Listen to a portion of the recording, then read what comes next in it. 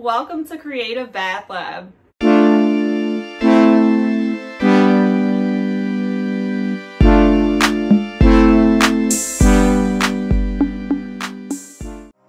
Hello everyone! Today I'm going to show you how to make unicorn bubble scoops. They are a solid form of bubble bath that's molded with a scooper. These scoops are super adorable, really easy, and really fun to make, and they're also amazing bubble bath makers.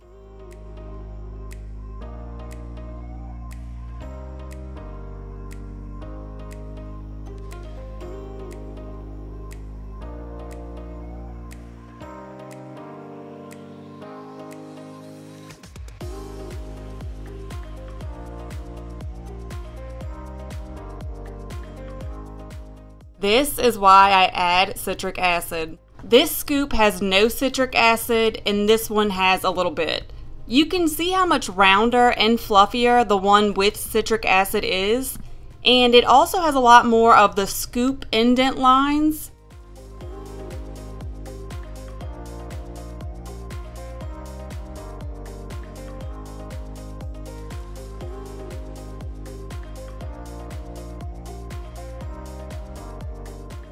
I'm not sure what a unicorn smells like, but I'd imagine it to be something like this. This smells very fun and whimsical, like fresh berries and fruit covered in sugar. It smells phenomenal. Also, here's a tip. Always purchase skin-safe fragrances that have a high usage rate. The fragrance amount in this recipe is at about 6%.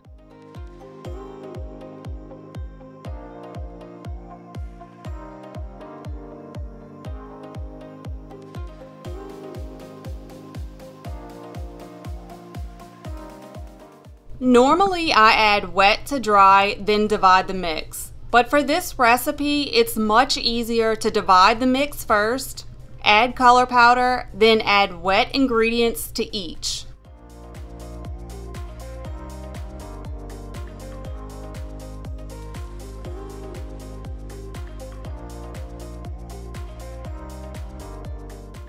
Add wet ingredients to each, then mix until everything is fully incorporated.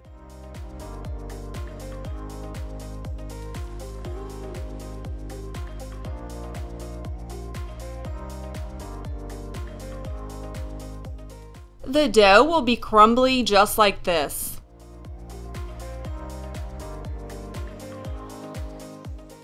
If your mix puffs up from the citric acid, just stir it until it's no longer puffy.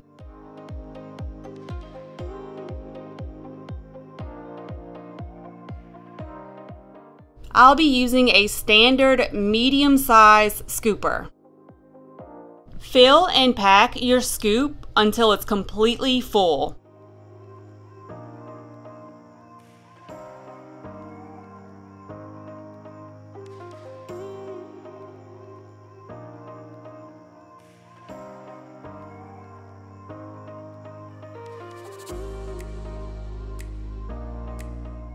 Make sure the top is completely flat.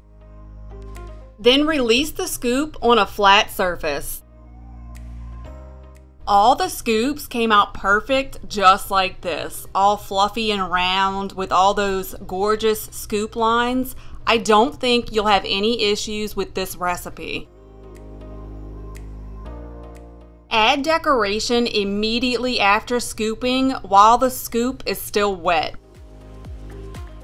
I used eco-friendly pearl glitter, and then I also made a mix of pearl glitter mixed with different colors of very sparkly mica.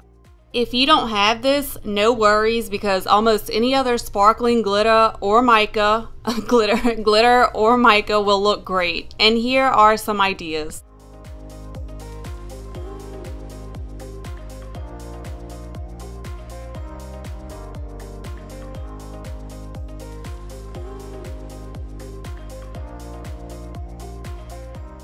Dry the scoops for 24 hours.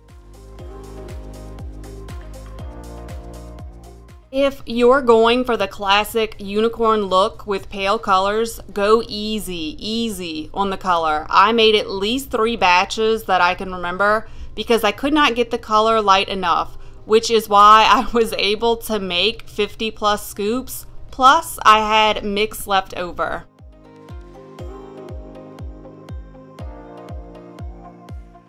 If the scoops are for you, a cute glass vase looks great in the bathroom and will display the scoops beautifully.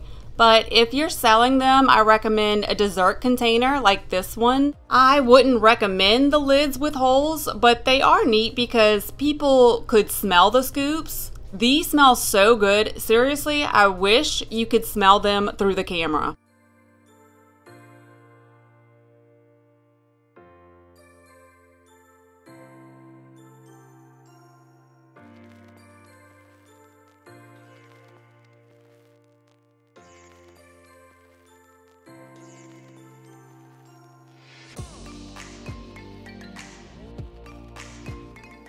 To use them, simply crumble the scoop under running water.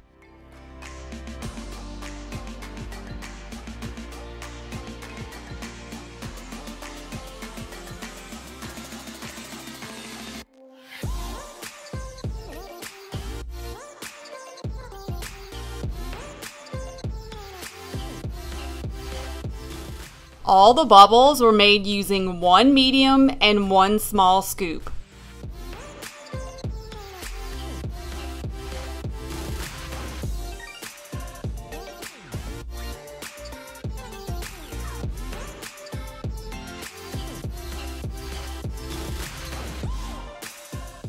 As you can see, the scoops work great, maybe even too great. I felt like I was buried under a mountain of bubbles.